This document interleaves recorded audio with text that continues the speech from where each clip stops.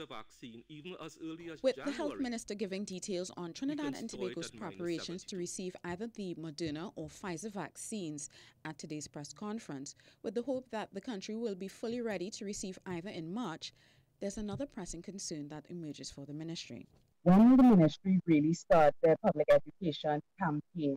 Because the anti-vaxxer conversation has already begun in Trinidad and Tobago. We are totally against vaccines. The health minister had said before the ministry knew they had to try and get ahead of the propaganda.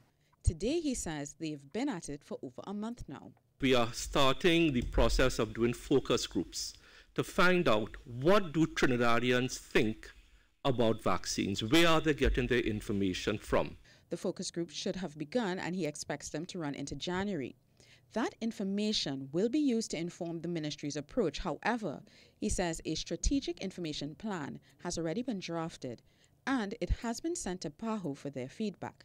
He also addressed ethnic distrust of vaccines from black and brown communities, drawing reference to the historic but medically unethical Tuskegee syphilis trials in the United States, but says that vaccines save lives.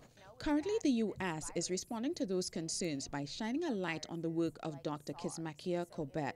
She has been described as being at the forefront of the development of the Moderna vaccine in the hope that they could get ahead of those fears, because when they start their major vaccination program, they want as many people to willingly come for their shot, which is exactly what we also want right here.